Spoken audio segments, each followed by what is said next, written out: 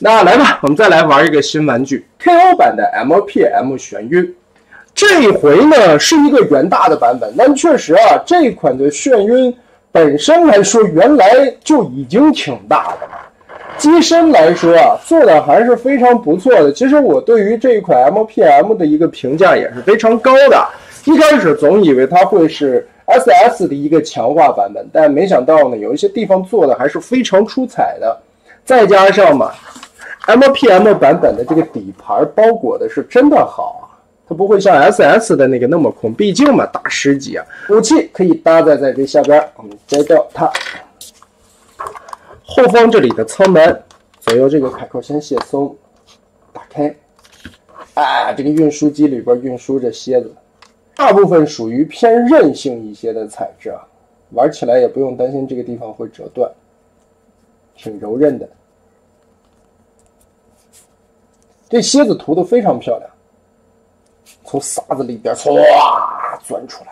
不过因为尺寸太大了，上面的这个螺旋桨有几根压弯了，回头用热风机吹一下吧。螺旋桨的叶片这个地方的韧性材质啊，也是不容易出白痕的那种，包括旋转起来还是挺滑溜的。密合的程度也还行，虽然说料子偏软吧，不过好在这个模具的底子也算是环环相扣。我们直接开始来变形吧。每一个叶片的根部这里有2个卡扣，我们把它都卸松了。这个一会儿我们作为一个武器，也是把这个盖子掀开，旋转180度塞进去。就是这个地方并没有穿轴啊，用的是那种凸点轴的一个连接。但这个凸点轴因为料子偏软，凸点轴挺容易掉下来的。上边的这6片大螺旋桨，顺势找到开口处，往后回归。这个感觉其实挺棒的，就很像电影里边眩晕初登场的时候的那个螺旋桨滋儿归位到后边的感觉。然后把这一块往下折，再往回贴，里边有一个限位，把它限住就好。这个后边这个小架子翻起来，然后往下撇它，撇开这个地方的卡扣，往里折叠，折叠过来以后，这边的卡扣进行一个链接，定位卡住。好，放在这里吧。前方打开这里的双段关节，然后往松翘一点点，左右打开这2个盖子，翻个180度。这地方其实还有个轴可以打开啊，不过这里用不到。翻到前边来，打开这个中间的卡扣，双段关节的折叠往外扣一下，好，贴成这个样子。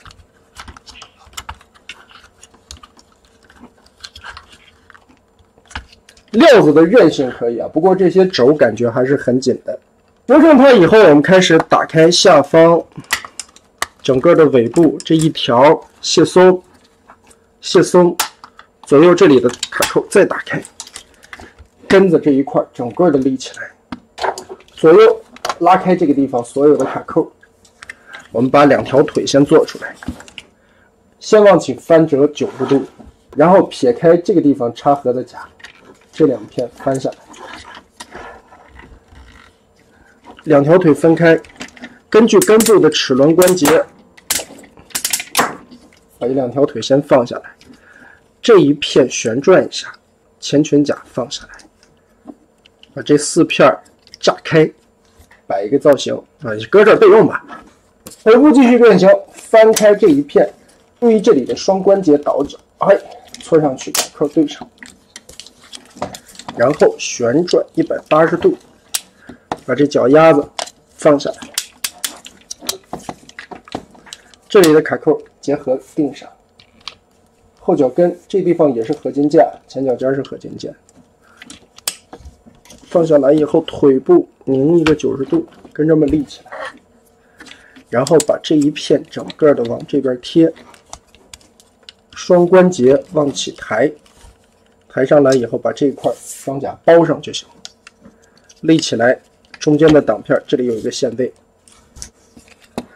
双关节翻下来，然后注意这个地方的倒角，折到头，卡扣固定插合，旋转180度，把这里的卡扣全贴紧了，脚趾头翻下来，这里的齿轮关节打到位，轮子贴回去，然后拧一个90度，这里的装甲打开，旋转180，把这个连杆挪到另一侧去，双关节抬上来，卡住，然后把这一片包过来。弄好以后，记得把中间的这2片装饰的造型甲抬起来。好，这片抬高 ，OK 了。最后我们把这个关节往里反折一下，大天虎嘛，先把这里拉长，把这里的卡扣屑松掉。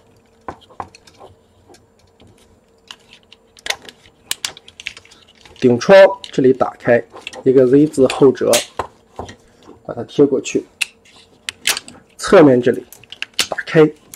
，2个胸甲往起提，然后窗户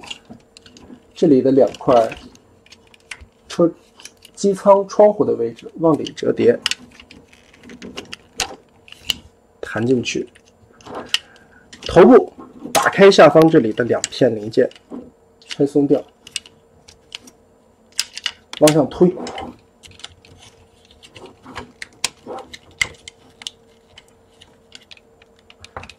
胸炮这里扣进来，贴合。头部顶起以后，下边的这块空间，把前边的雷达旋转180度贴进去，卡住，前胸甲归位，然后终于可以结合这一块的锁钩了，把它咬进去，插满。这一块翻下来遮挡一下，正过来以后，胸炮放下来，胸甲往里贴合归位。胳膊这里的拆分，先打开这一片中间所有连接的卡扣，把这一条先腾出来，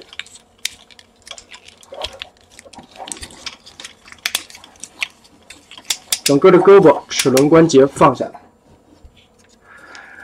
然后这一片啊。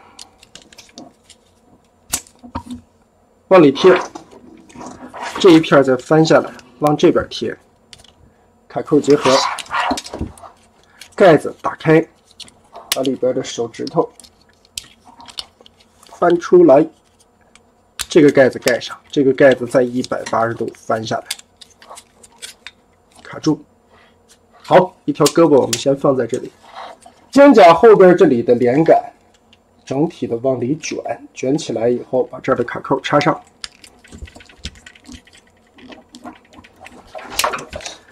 这个肩胛设计的也很妙啊，也算是一个质量转换技术，把那个长的直接缩窄掉。接着往出翻一个卡扣，嘿，翻起来插入，双段关节往上提。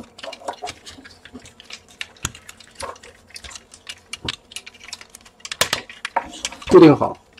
然后这个肩胛的根部有一个双段关节，我们往上再提一下，先抠开这个边缘，中间的卡扣非常多，很紧，然后抠开这里，整体的拉松，拉松，这一片卸开，胳膊翻折放下来，这里双关节搓动归位，手臂的部分打开盖板。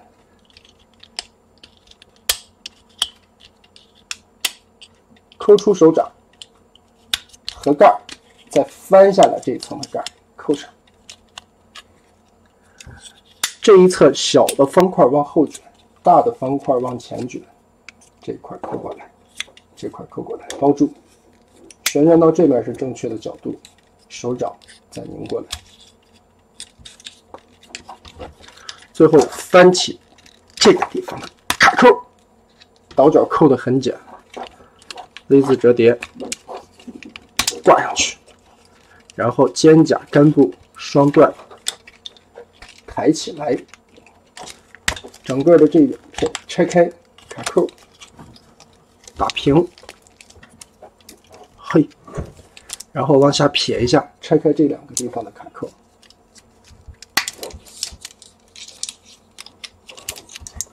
进行一个 Z 字折叠，贴过来。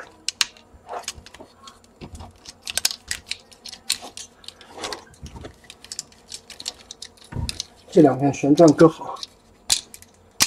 下方这里再卷过来夹住，然后再进行一段折叠。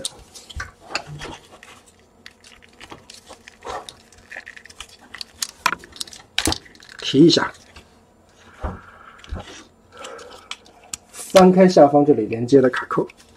最后让过这里，中间这里有2个凸点啊，让过这2个凸点的位置。这个地方先往前挪过来以后，这个卡边挂上它，背包往里收到最里边，然后有一个梯形的滑槽。跟这个地方嵌合卡住，我们从这里翻转一下，放下来，两边的卡扣贴上去，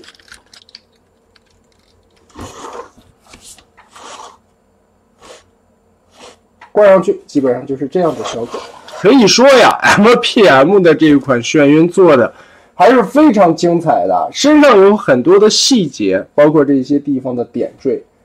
做的也都是像电影里边那样的机械感。其实来说啊，这个设计的整体就是一个用片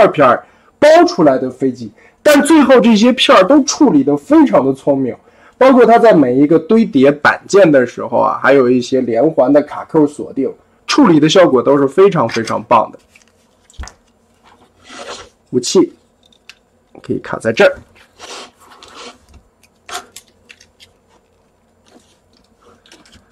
螺旋桨可以握在手里，这个前胸甲抠出来，插上特效键以后，效果还是非常棒的。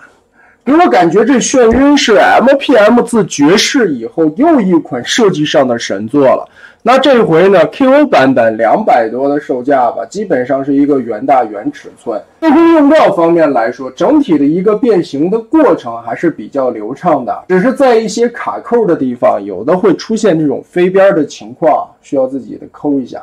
比如说这个特效键插装的地方，这个飞边就比较明显了，这个得切一下才能插上去。身上在变形过程中啊，我个人发现的就是屁股后边的那个舱盖左右对合的时候，因为中间连接的有很多的卡扣条，可能有一些地方有飞边插的不是很好，稍微的打磨了一下飞边，插起来就对的比较齐了。整体摸起来的这个材质啊，是那种偏软的料子，就是韧性特别好，不会特别容易出白痕，但是会在有一些地方它容易变形，比如说这些螺旋桨机翼的部分了，还有就是在变形的过程中啊，这些料子的一个柔韧程度甚至可以支撑着你暴力去变形。因为这款眩晕在变形的时候，尤其后背这里背包啊，它有一些地方需要韧性往过别一下，这个倒是料子软也无所谓了。那整体来说处理的效果还是挺不错的，毕竟这个玩意儿的底子设计就很好嘛。那么得嘞，这一款 KO 版的元大 MPM 眩晕大概就是这样了。最后说一句，这家厂子虽然这个现在还没有外包装，但是内包的吸塑上面可以看到这个编号真的叫妈买皮13。